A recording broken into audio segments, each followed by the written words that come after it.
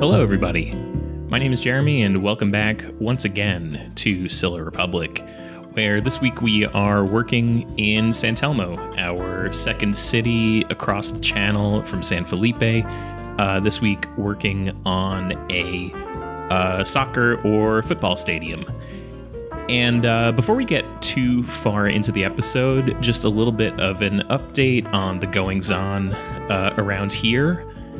So first and foremost, as you are no doubt aware, I have taken a little bit of time off. I'm back now. One of the big catalysts for taking that time off was the Parks and Plazas DLC update. As happens every time there's an update in the game, save games get messed up, mods get messed up, and you just kind of have to take a little bit of time off to let all that dust kind of settle, you know, figure out what it is that's going on with your save games, and all that sort of good stuff. In my case, it also happened to very inconveniently coincide with a cross-country move, so I took a little bit more time off than I would have liked.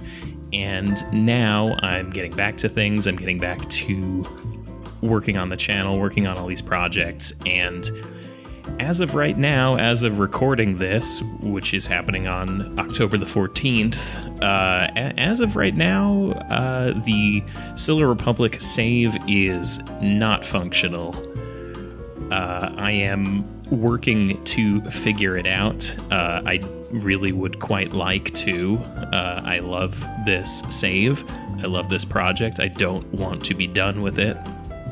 But at present, I can't do anything on it, and unfortunately, in terms of my workflow, this is the last episode that I am able to release.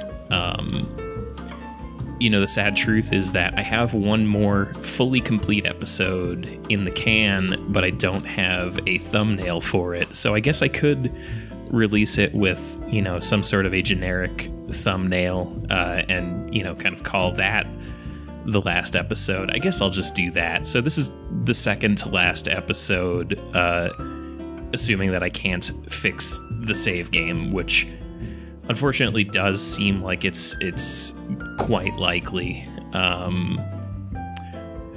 But I'm going to keep working on it. I'm going to keep hammering away at it and try to figure it out, because I really don't want to abandon this project. I quite like it. I like where it's going. I'm definitely not starting it over, that's for sure. But we'll see. We'll try to figure it out. I'll keep you posted as the weeks go on. But yeah, that's a shame.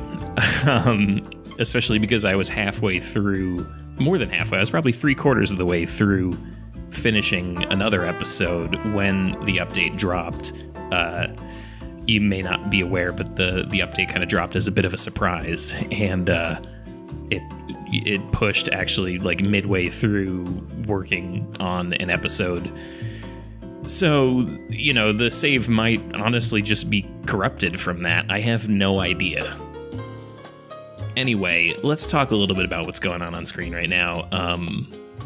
So we've started work on this soccer stadium that it's not based on any in particular. It's a little bit based on like the general vibe of a couple of Mexican stadiums that I've seen in real life. It's not explicitly based on one, though. What I took inspiration from was kind of the way in which stadiums sometimes are engaged with hillsides, right? In this case, kind of all four corners of this stadium are on different levels. You'll kind of see, like right now, for example, I'm working on this little plaza that kind of steps up a couple of meters onto street level, right? And then where the stands are is almost like a full, like, you know, 2 to 3 stories up to get up to that level. And I was just kind of like trying to come up with like fun ways to, you know, make this work with the height differences here in San Telmo, because it is kind of it is quite hilly here, you know, as I've pointed out in previous episodes. I really like the way this turns out, though. It kind of Once everything around it is kind of built up, it sits in the space really nicely. And I don't know, I think like one of my favorite things to do in the game, one of my favorite things to watch people do in the game especially, is work with height differences. And I think this one is pretty successful, personally. And then otherwise, I just kind of like built this kind of ugly little cluster of buildings over in this corner. I didn't really have much of an idea otherwise what to do with that space. It's not my favorite moment in the city, but you know, it's doing its job. It's there. It looks all right. Once everything's built up around it, you know, it looks okay. And otherwise, one of the big focuses on this space, on this stadium, was to kind of create a lot of these sort of gathering areas, these little places where you could picture kind of the buzz around game days. You know, for example, here on this back area, you know, there's no stands on this side. You know, the field just kind of goes right up to the road. And what I find interesting there is kind of picturing what, you know, the culture around this part of the stadium is on a game day, right? Because the wall is like just high enough that you can't comfortably watch the game, but just low enough that if you showed up with like, you know, with like a bicycle or a car or whatever to stand on top of, you could probably watch the game for free. And I'd imagine there'd be a whole culture of guys who do that. And so that's kind of a lot of what this episode is about, for me anyway, is kind of like the ways in which each of these spaces would be utilized around, you know, around game days.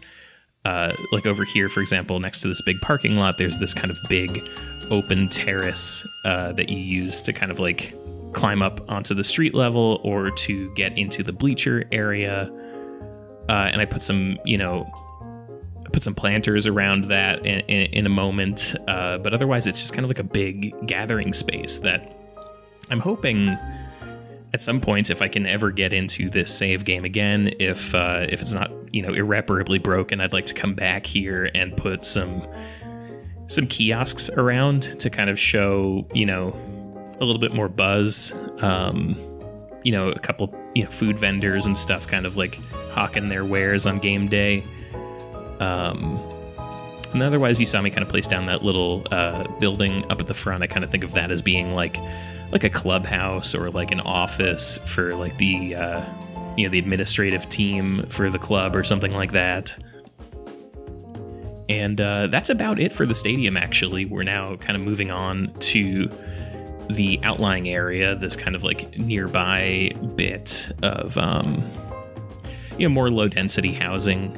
And again, we're kind of like dealing with these height differences and these kind of like awkward shapes here, just kind of like filling in a bit of the slum housing.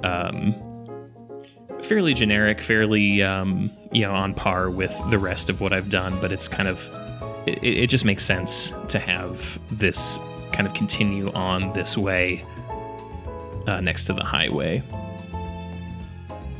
And anyway, we're about to take a quick break. When we come back, we're going to expand that low density housing a whole lot more. See you then.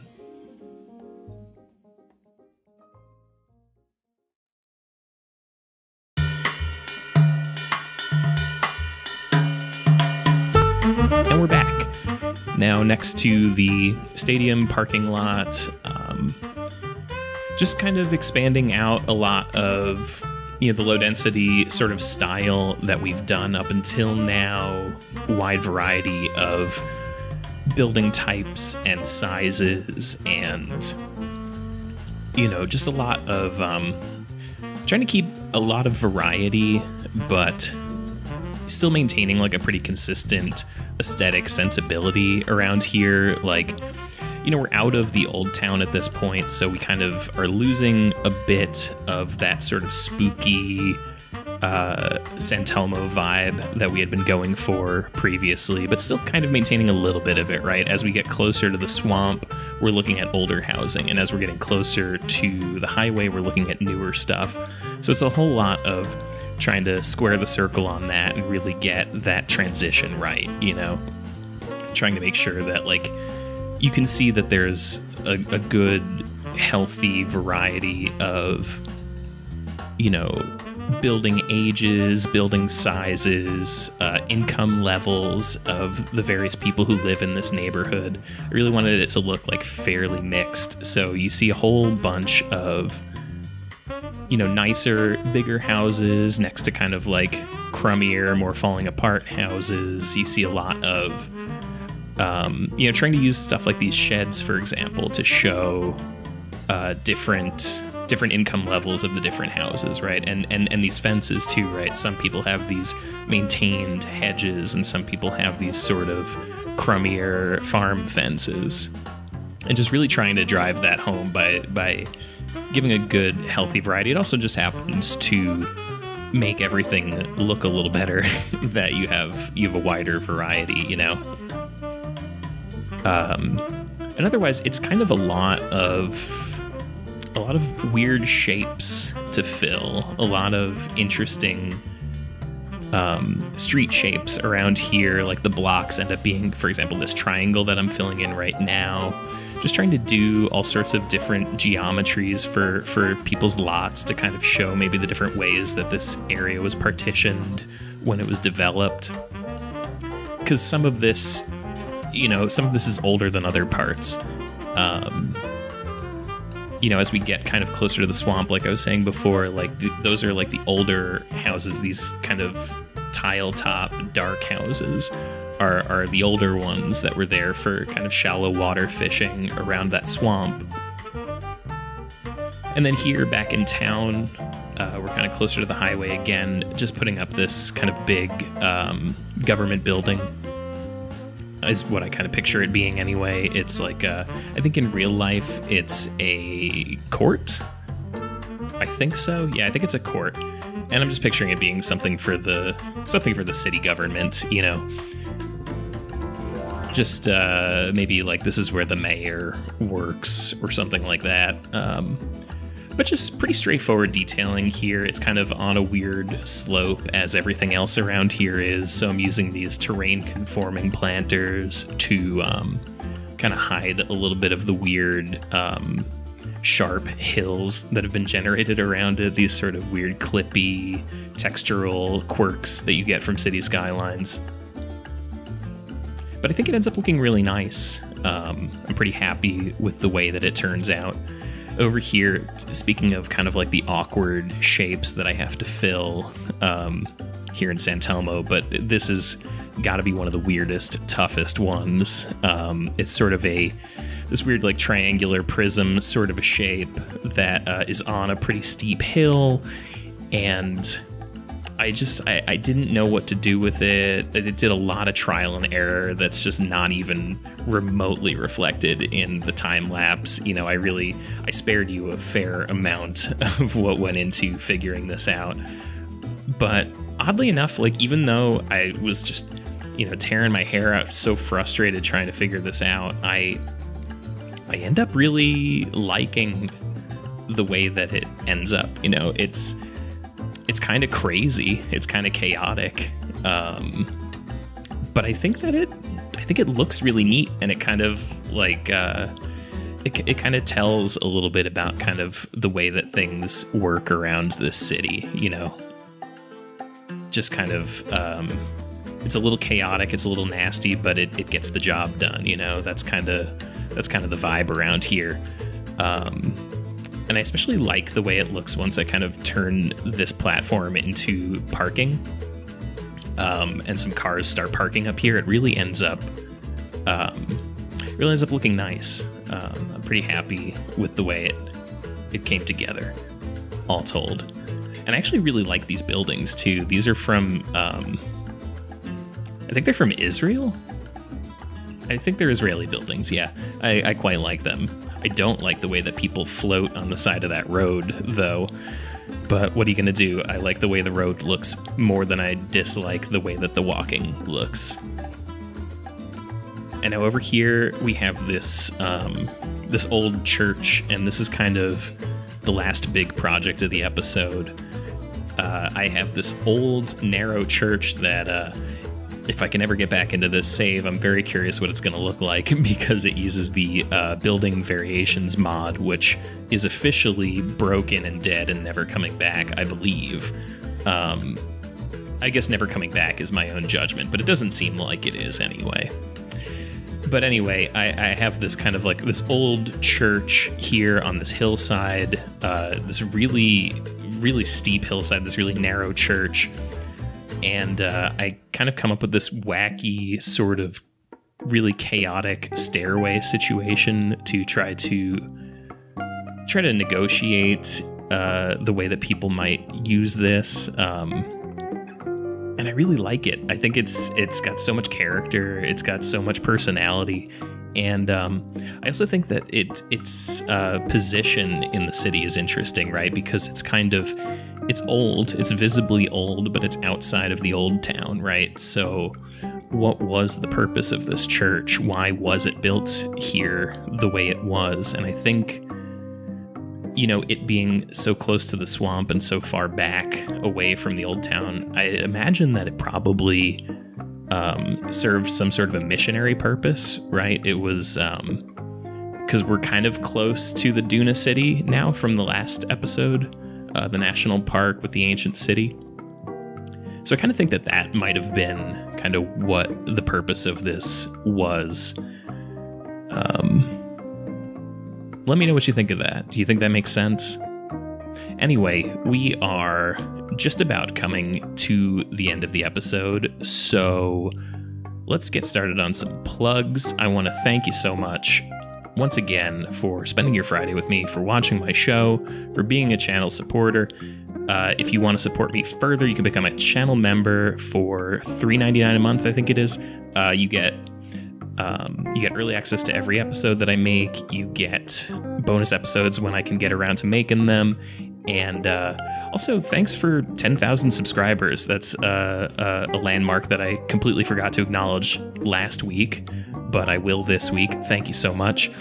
Find me on Twitter at Jeremy Thunder. Check out my podcast, Generation Loss, and my show on giantbomb.com, Al Bummer. And I'll see you next week.